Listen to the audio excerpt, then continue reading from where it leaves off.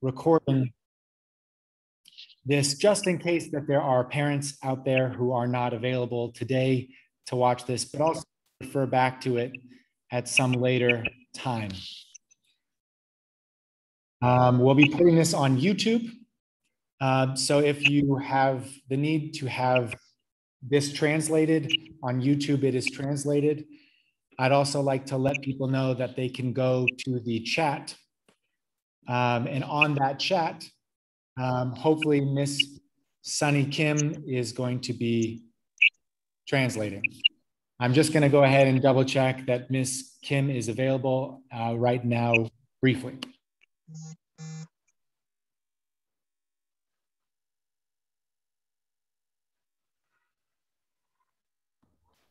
And there she is. So if you look at the chat, that's where you'll be able to find the translation there.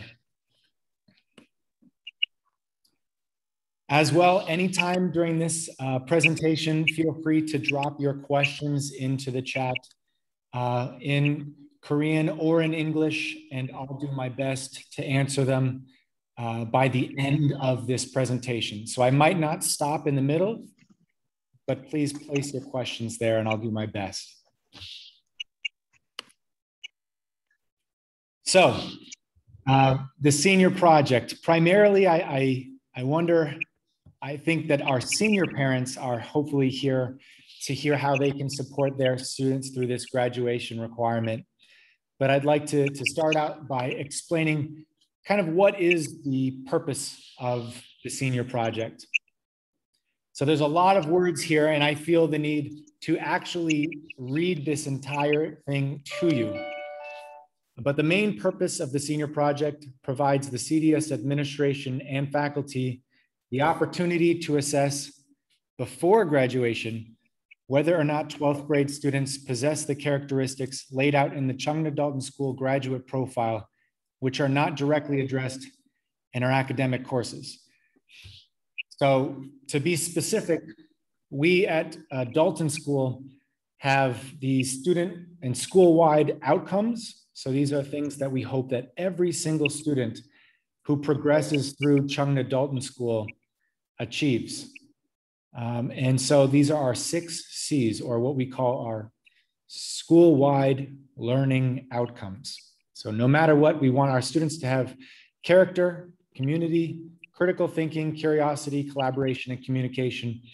And the way in which we assess whether or not a student has these is through the senior project. In fact, that is at the present moment the only way that students are assessed on these criteria. But that's not necessarily the only purpose of this. The senior project, we have a variety of positive reasons you would want your student to complete a senior project. The biggest other one, I think, to me, is that students get the opportunity to explore an interest of theirs, something that they're passionate about, something that maybe there wasn't a class on here, or even something that there was a class on here, but they want to dive a little bit further. To me, when I look at our graduates and I'm involved in developing the alumni association here at our school, the biggest thing I see when our students leave Cheongna Dalton School is that because of this senior project, they have at least one thing they know, that not only are they passionate about it, but they are capable and they can achieve at whatever that is. And I think it's a big confidence boost to leave with that. The third thing is that they have the opportunity to provide some sort of assistance or give back to the community in some way. We've had students do projects that help out our specific CDS community. We've had students do projects that have helped out Korean public schools. We've also had senior projects that help out charities in Korea and beyond.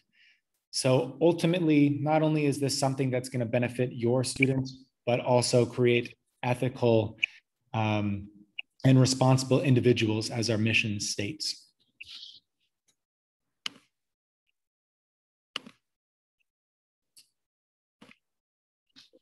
So ultimately, and this is actually a direct quote from Ms. McGuire, but through the project, you show who you are and whether you realize it or not, your potential for success after CDS.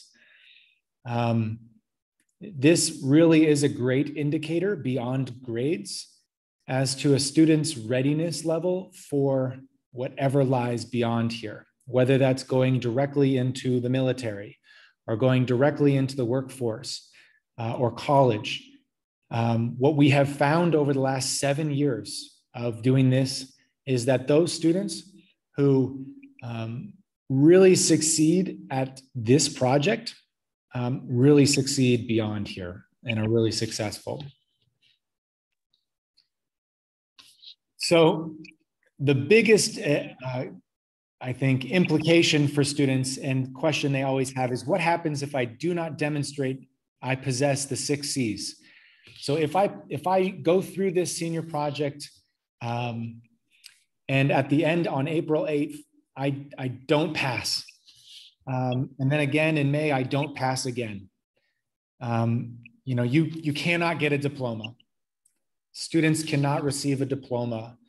They must pass this graduation requirement in order to demonstrate they're ready for that next level. And we'll talk a little bit about how students who might not pass on the first go around can still pass. And we have had situations where students have had to get their diploma, you know, in July. But ultimately, Ms. McGuire has the course set up so that every student should get a diploma and walk across the stage. More on this later.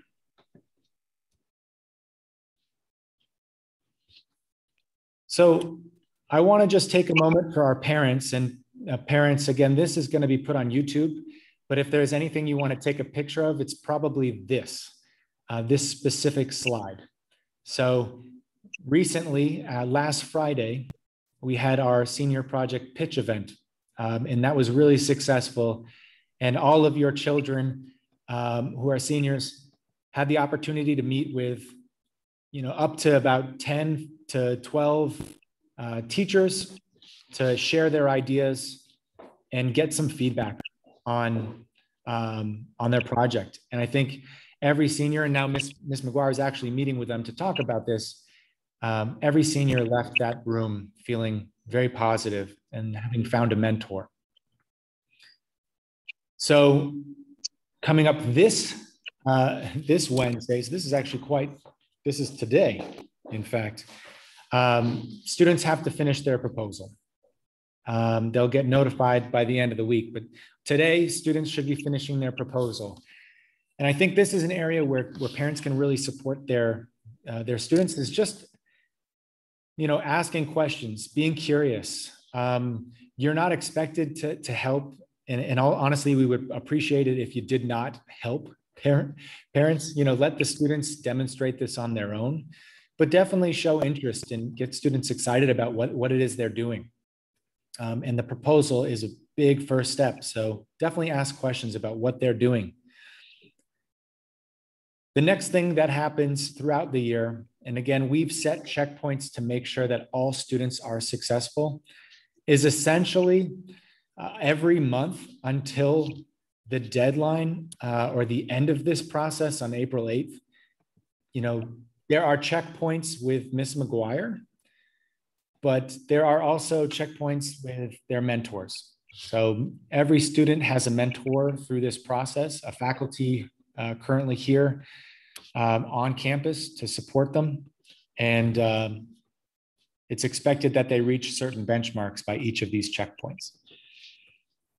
And finally, on April 8th, and I'll talk a little bit more about this, is on April 8th for the digital presentation. And actually joining me right now is Miss Talene Brady. So I'm gonna go ahead and put on my mask so Miss Brady can join me. Hi parents, good to see you. Want me to go from here? Yeah. So as Mr. Musselman said, the senior project proposal poster is due this Wednesday, and those will be reviewed by the senior project committee and then displayed in our school so that other students can see what projects our students are working on. I've heard of a lot of them already, and they're really exciting this year, so I'm excited to see their posters up. You've talked about their mentors? Talked a little bit about mentors, but again, everybody has a mentor who is going to be their point person. You know, the senior project committee is the reviewing group, but everybody has a mentor. So again, this is an opportunity, I think, for parents to ask who the mentor is. And if there are, you know, issues or frustrations, you know, the mentor is really the point person you should talk to first before going to Ms. McGuire, who's ultimately in charge of the whole process. But those are two people I think you'll want to know from your student. And it is the student's job to reach out to their mentor. So I know with the students that I mentor, I require them to meet with me once a week, but I don't like hunt them down. It's their job to set up those meetings, because as they're seniors, we want them to self-guide on this project. So they should be reaching out to their mentors, not the other way around. And that's again, going back to the 6 C's, which I talked about earlier. This is how they demonstrate character. Mm-hmm. They reach out to us. We do not reach out to them. So you may have heard that we had our senior project pitch event last Friday in the Phoenix Cafe and in the library, where students met with teachers to share their projects and get new ideas. That was a really exciting time because they shared their projects and hopefully got some feedback on what would be good for them and what they could learn. Do you have any questions? Okay. And then now that that has been completed, they're turning in their posters today, and then they will also have checkpoints throughout this project. So there are 5 checkpoints that their mentors will have to report back how the student is doing and if they need additional guidance. Again, the students need to schedule these meetings and reach out to their mentors. The mentors are told to not actually reach out first because it is the student's responsibility to do this. And I think one more thing to add just about these checkpoints, that this is another way in which we check whether or not a student is ready to receive a diploma and pass the senior project. If there are issues at 2 or 3 of these checkpoints and students clearly demonstrate that they're not working towards the goal, then they have not been timely. And this is a part of the rubric we'll talk about later, but they really need to make sure they're continuing to take steps forward throughout the process, not just at the very end.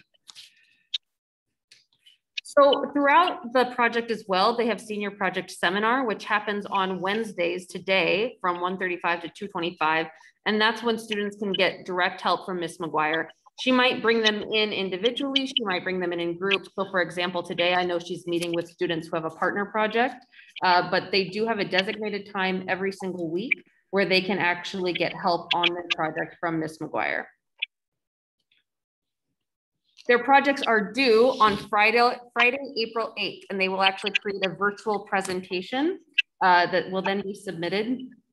And those will be reviewed by the senior project committee. Oh yeah, there we go. It's 6 teachers. Ms. McGuire evaluates or trains all of us and to evaluate them. It's a pretty comprehensive process. So every teacher that is grading the projects has been trained and knows exactly what they're looking for and what to do. We have a rubric that I think is coming up next. Yep. This is the rubric that's used to evaluate the senior project. So it's based on the 6 C's. There is only 3 categories to the senior project: either inadequate, which means you do not pass. That's on the far right-hand column. Adequate, which means you pass, and exemplary. Exemplary, it's highly unlikely that a student would get exemplary in every category, and that's okay. Exemplary is just those projects that kind of go above and beyond, and those students are considered for our 6C awards for the senior projects. But if a student gets all adequate in their project, that's fine, they still pass. So their project is kind of a pass-fail situation. But if they have an inadequate, then they will receive feedback on April or shortly after April 8th and be given an opportunity to fix and adjust their project. So for example, last year we had a lot of students who did their entire project. They did a great project, turned in their presentation, but they forgot to include their citations. So that student received inadequate and failed in quotations. But then once they fixed that, they passed and it was fine. So just because a student might not pass the first time doesn't mean that they are not given another opportunity to correct their mistakes and go forward with that. And again, the citations are part of this communication aspect. So again, the 6 C's, you have that first one, which is more about the process. And this is about the presentation overall. How do you communicate to the reviewers and to your audience what you did? And can you get that across in a way that demonstrates that you can communicate well moving forward? So if you don't pass on April 8th, students will have an opportunity to correct the mistakes they've made, as I said, but by May 27th at 4 p.m., that will be our final deadline. So most students will pass much, much earlier than that. As you can see, it's almost a full 2 months after the first initial date.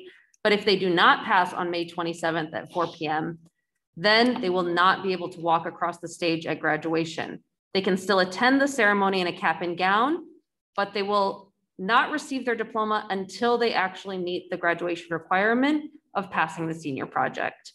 We do usually have one student every year who does not walk across the stage. My goal this year is to have 0 students. That would be beautiful, wouldn't it, Mr. Musselman? Right. And I think, this is not a situation in which we want to get into ever, obviously, for a lot of reasons, but we want to make sure that we're really transparent with parents that this is the case. Ultimately, we have set up the situation from the very beginning of the year. In fact, your students who are seniors started last year. Ms. McGuire met with them last year to discuss this project. And so students to this point theoretically have been brainstorming and working already for a few months. They have every Wednesday from here to April will be dedicated to doing work on their senior project. Really only reason we would get into a situation like this is where a student is clearly not doing anything on their senior project. So I guess this is where I would emphasize to parents, just show genuine interest and care in a student's project. I think if you're aware of just kind of where they are at in their process or what they're doing or whether or not they're excited about this, students should really be picking something they're excited about. And especially right now, if they're picking something they're like, oh, I have to do this, they're picking the wrong thing. Everything that, students should do from this point till April should be something they really genuinely love. Period. This should be really enjoyable and not just seen as something to get through. We ultimately want and have had students who have finished this project and then continued to do this throughout college and beyond, and maybe even are still doing their project. This, might be something that just doesn't end. So something to keep in mind. I think from parents, this is the kind of support that we can have from you. Before we get to questions. Oh, sorry, yeah. One more thought and we can keep it on. I accidentally clicked it.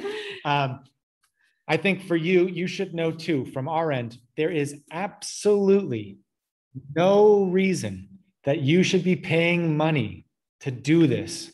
This is something that students should be creatively, creating on their own. There's no need for money at all.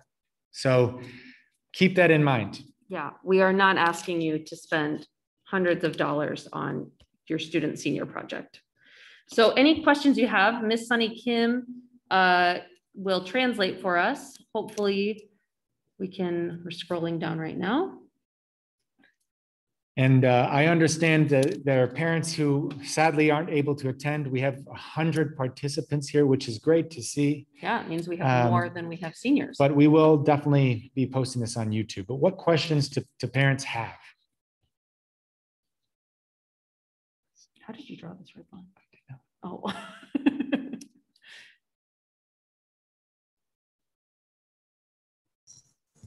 시니어 프로젝트 관련해서 질문 있으시면 질문 남겨주시면 감사하겠습니다.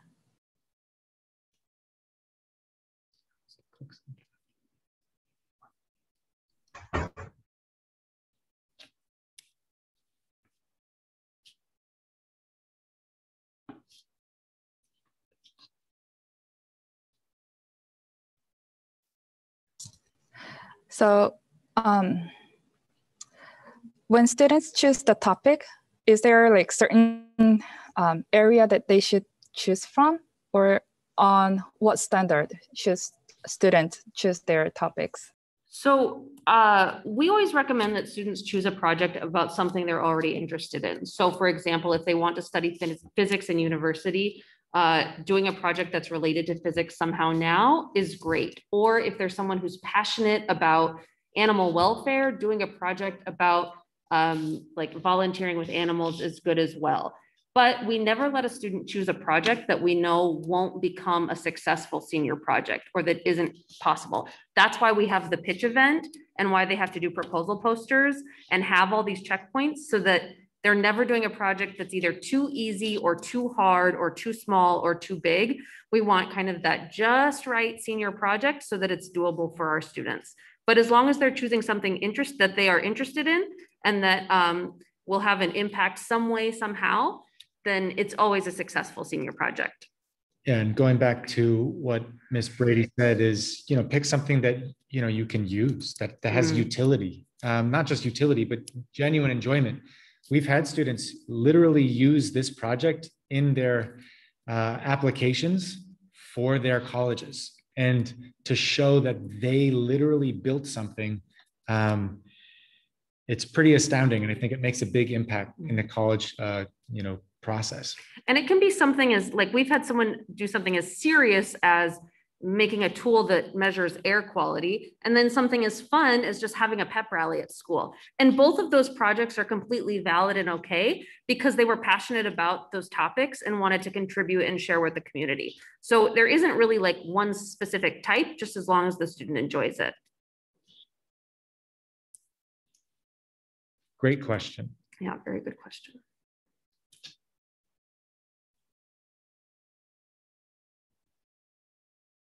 Can the topic be changed after the pitch? Yes. We often have students who maybe they pick a project and they kind of get into it and they're like, you know what, this is not going to work. It's just not possible. Like maybe they're trying to build a garden on the rooftop and Dr. Park says, no, we can't put a bunch of garden up there. So that's okay. That's okay. And maybe they have to change and develop it, but they'll work with their mentor and with Ms. McGuire to adjust that. So a change in the senior project is not like death toll to a senior project either. Yeah, I think even some of the best projects in the last 7 years that I've seen come through have had major changes at the beginning.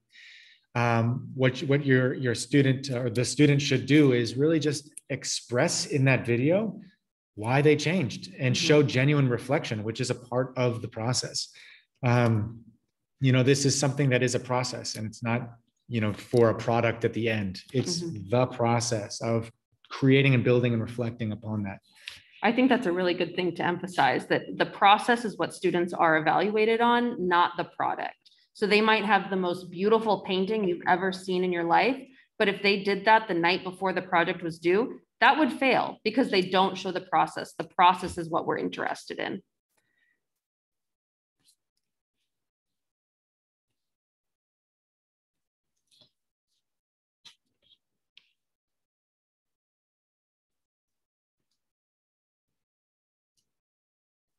You're welcome. Yes, you're welcome.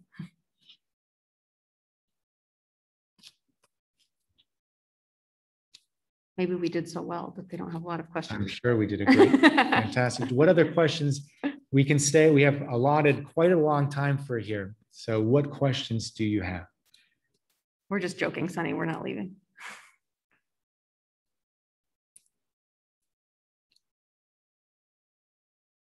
Do we prepare it for 1 year?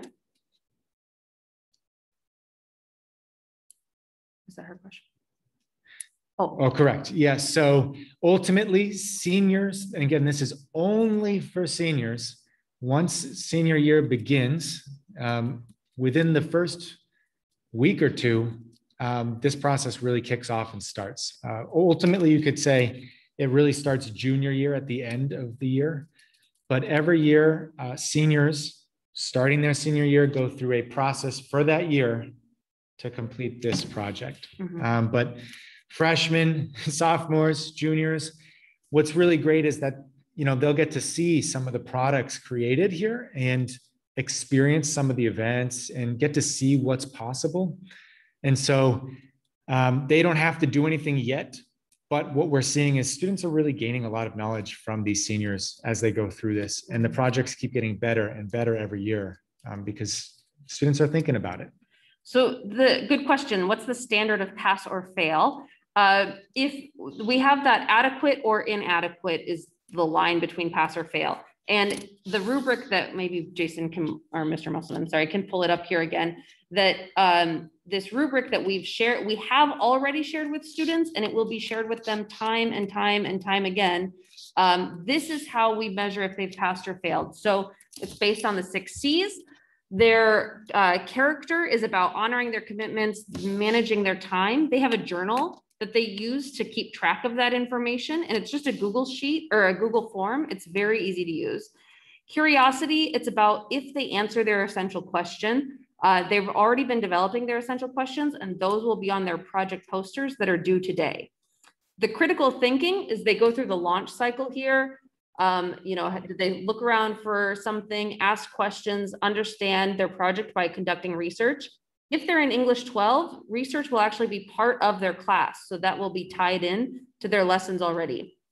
And then they're creating, highlighting, and fixing. The collaboration with their mentor, the mentor that they have will just evaluate. Yes, they worked with me, or no, they did not work with me, kept me informed and attended meetings.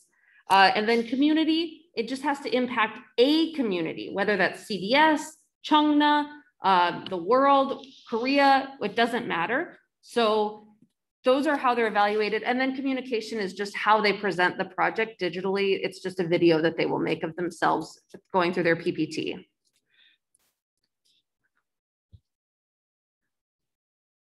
Yeah, and I think the aim, we did get a comment here that, this is a great opportunity. I think for a long time, people saw this as just another thing that students had to do. But the way in which we as a school see this is an opportunity. We want our students to not just be successful today, we want them to be successful for the rest of their lives. And so we want to develop lifelong learners and provide them opportunities to learn about themselves, to build their own confidence. And we see this project as really a great opportunity for them to really discover themselves. Can students discuss with any teacher for the pitch preparation? Absolutely. In fact, even if a student isn't sure right now what they'd like to do, now that the pitch event has come and gone, I'd encourage them, if they're still unsure, to talk to as many teachers as possible. Every teacher in our school knows about this process. Even the new teachers know that this is happening. They took part in the pitch event, so they can answer and field questions. I'd say the teachers who've been here maybe the longest might be the most helpful, since they've seen at this point over 300 projects have happened. So we know a little bit about what makes a successful project, what are some concerns we have about projects, and maybe some that maybe to steer clear of. But you can talk to anybody. Yeah.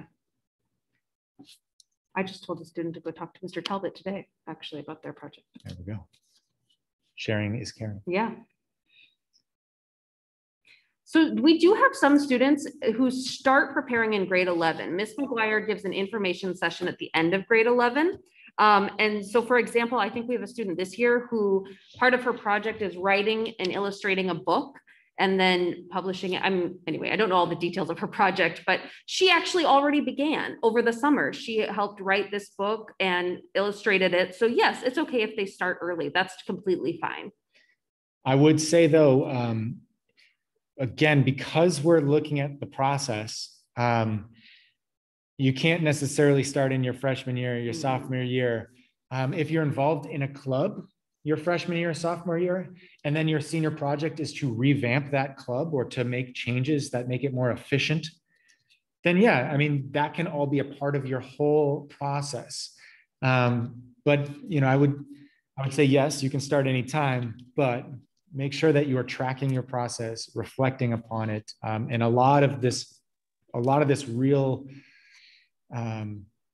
checkpoint stuff is going to happen in the senior year. So you still must be working on it throughout your senior year. Yeah, for sure. That's definitely true. But if they want to, if they have an idea and they want to use some of the summer, that's fine. My children wants to do a project within the school, and she wants to use a 3D printing or construction materials. Would it be possible to get some help from outside? This is something we would love if people brought experts or people from outside or resources from outside. Again, you don't have to pay for any of this. We also have a 3D printer here. But if there are experts that are outside of here, we have had in the past having a mentor in the school and a mentor outside the school.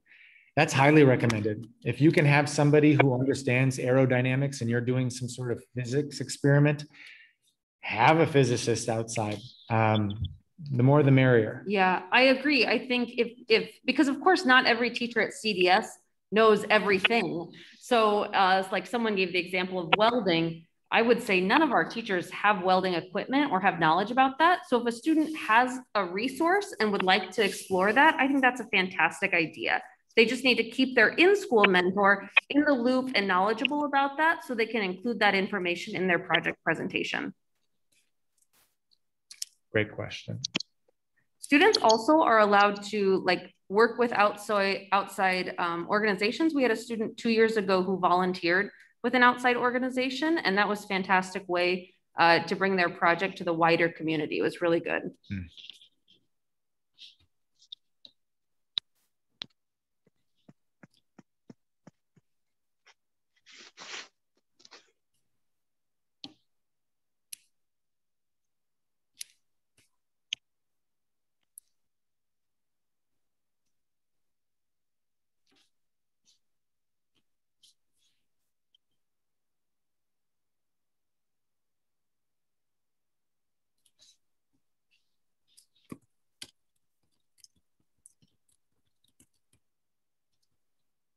If you have any more questions, we'd be happy to hear them.